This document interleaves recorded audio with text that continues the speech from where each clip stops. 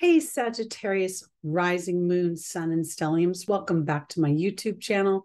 My name is Teri Hunter. I'm an intuitive astrologer, an angel therapy practitioner, a Reiki master, and an empowerment coach. And today I want to talk about your September horoscope. For the purposes of this video, I'm looking at this from whole sign Western astrology.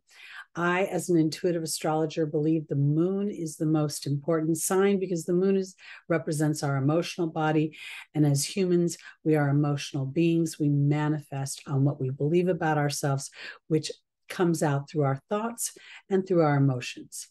I also believe that the rising sign is on a par with the moon, as it is our perception and how we view the world. And then I think our sun comes into play. And if you have a stellium, which is 3 or more planets, especially if they're personal planets, in one sign or house, 4 on a stricter level is indicating a very purposeful and intentional dynamic within your chart that your soul wants to address within this lifetime. So what I'm going to do is I've picked out a few things that I think are important for the month of September 2022. And again, this is for Sagittarius moon, rising, sun, and stelliums. The first place I want to start is on September 3rd, when Mars will be at 8 degrees Gemini and beginning its pre-retrograde shadow period. The shadow period is when the planet starts to slow down.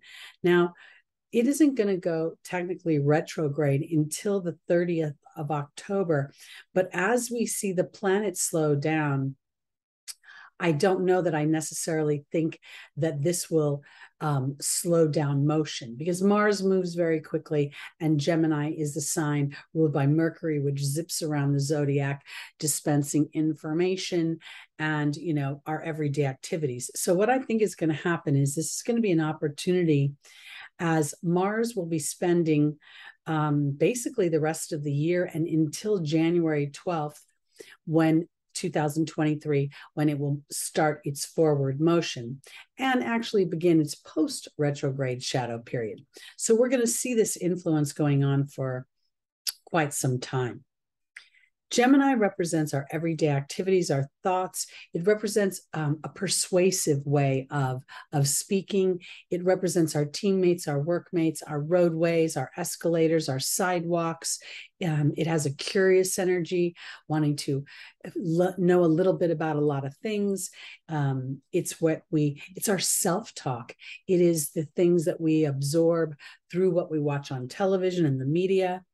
And Gemini kind of rules that monkey mind a little bit, the mind that gets a little bit caught up in the rules and the regulations versus breaking through the rules to decide whether or not they work for me. Mars represents assertion, and in some ways it represents the warrior. Well, that's the biggest definition it gets. Mars is a pioneer. Mars is assertive. Mars can think without acting. And in the sign of Gemini, it could think very or be very reactionary. So together, we're going to see a lot of quick motion, a lot of rapid thought.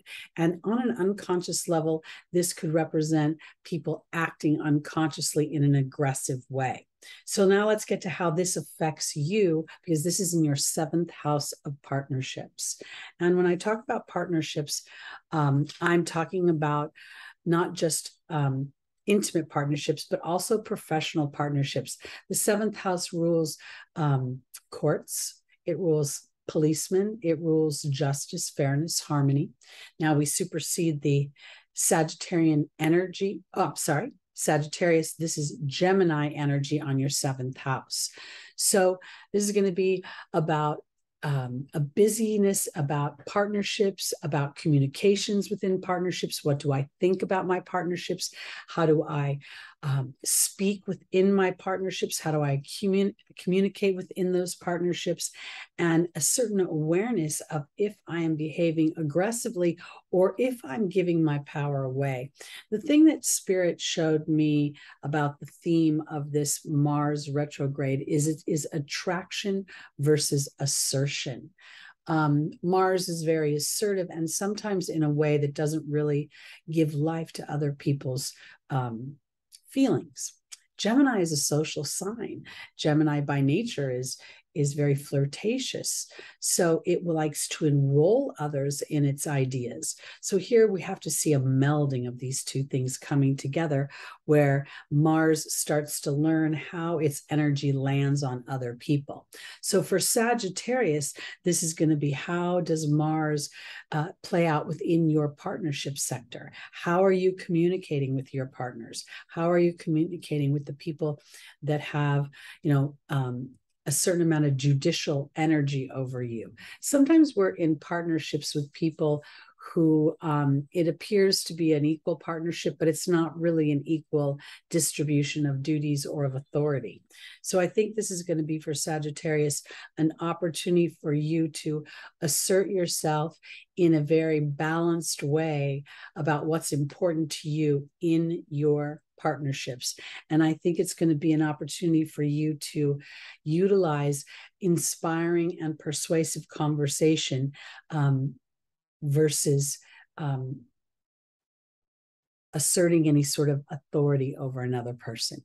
Sagittarius by nature rules the 9th house. It rules the Supreme Court, where the 7th house rules more like civil courts. So, and also Gemini and Sagittarius are a natural axis. So here we're looking at Sagittarius being the 1st house, rising moon, sun, and stelliums, and in relation to Gemini in the 7th house. So this is an opportunity to see and represent an opportunity for people to go into foreign places, the Sagittarian element, in your everyday communities by representing an attraction dynamic of energy versus asserting yourself on others.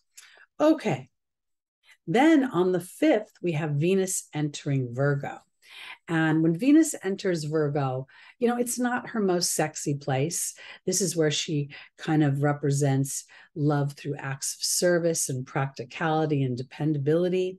Venus by nature rules our financial body, our physical beauty, our possessions, and our things.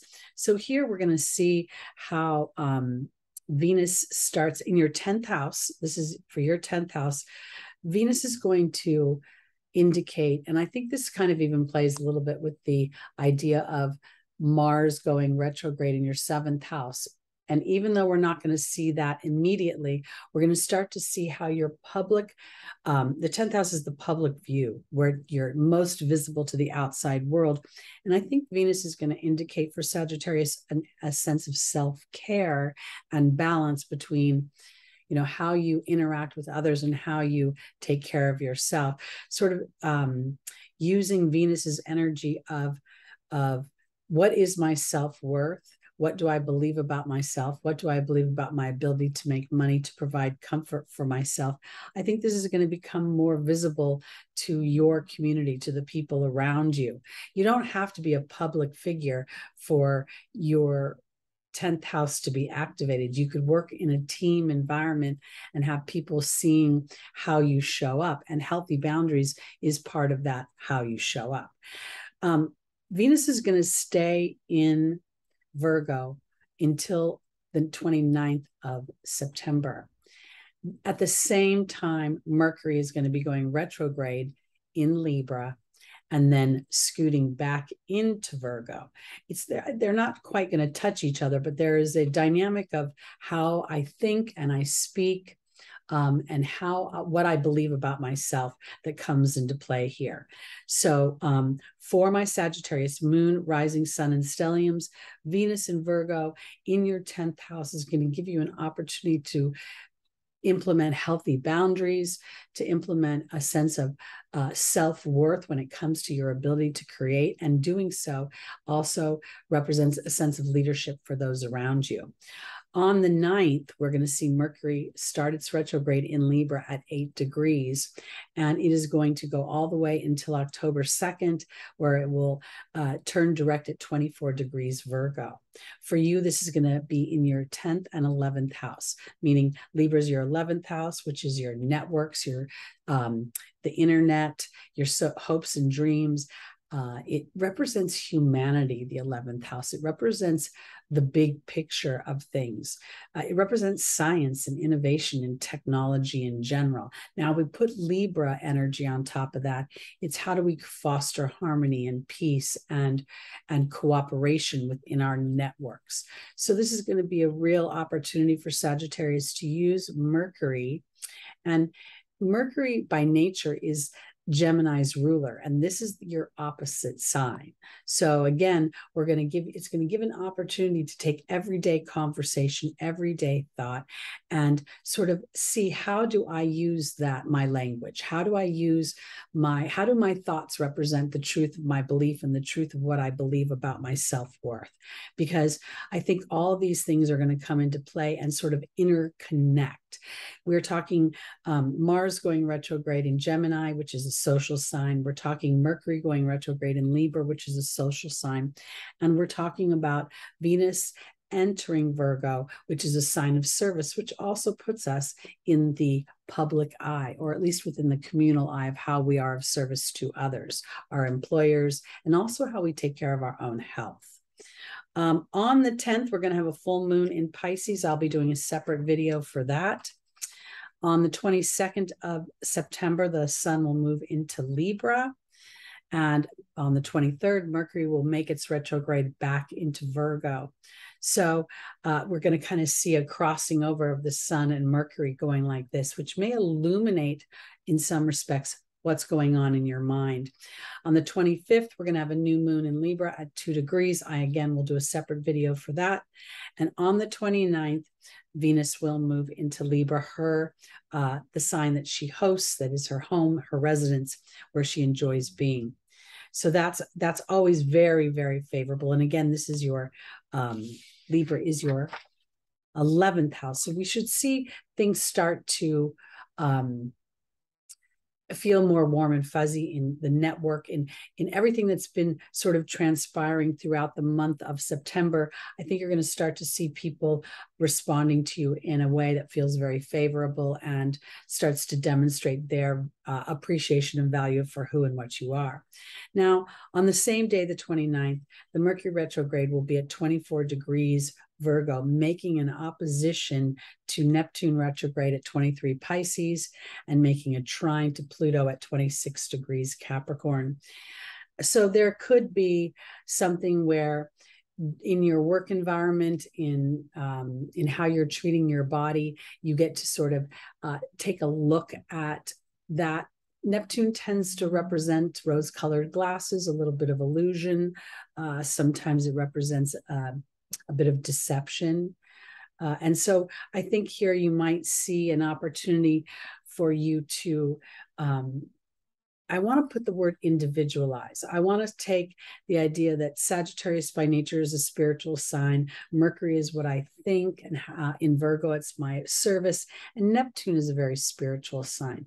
So you may see yourself starting to redefine how you view yourself and spirituality. You also may find yourself being a little tired of spirits. It may be feeling like a little much, and you just want to sort of get your feet solid on the ground. The trine between Virgo and Pluto is going to, Pluto's always challenging. You know, it really is. It's a dig deep sort of energy, but the trine aspect of it is very favorable in when I'm willing to be of really dig deep in authenticity between is my service, because that Virgo dynamic again is going to be service. Mercury is my everyday activities, my work activities, my teammate activities, the things I do and involve with my siblings, you know, it very much my everyday activities. So I want to look at it as Pluto is asking me, is my service out of balance? And am I being too much of service, where there's a growing feeling of burden, or am I standing in balance so that I can be liberated and rewrite the structure of my service so that both parties are creating a win-win, for lack of a better term? I think that's going to be pretty powerful. Mercury moves fairly quickly, but whenever Pluto's involved, and Neptune for this matter, we're going to see somewhere where there is an illusion or a foggy situation being broken open, and an opportunity to make a different choice, which actually serves the phoenix rising from the ashes. So that's it for September 2022 for my Sagittarius, rising, moon, sun, and stelliums. My name is Teri Hunter. I am available if you'd like to do a reading with me. I do both astrology as well as angel readings, which is sort of like a check-in with your momentum on your intentions and your creations, and spirit giving you advice for how to move the story forward. My information is below in the description, and please join me live every Sunday morning, 11 a.m. Pacific time, where we look at the weekly transits and we get advice from spirit from there. Thanks so much. I'll be back next month with another monthly. Have a wonderful September, Sagittarius. Bye-bye.